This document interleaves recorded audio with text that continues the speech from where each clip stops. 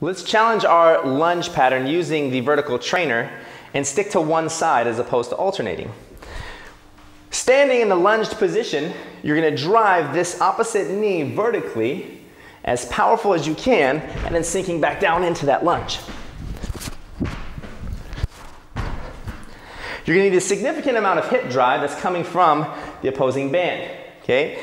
Then what we need to do is swing this other leg through, and you're going to want to drive this arm to gain a little bit of momentum. Now, if you can't sink down into that lunge or don't feel comfortable jumping, decrease the range of motion slightly, and you can just come up to the toes every time you go to that lunge position. The band is still going to give you some resistance and challenge that hip complex. And that is your single-legged lunge jump with the vertical trainer.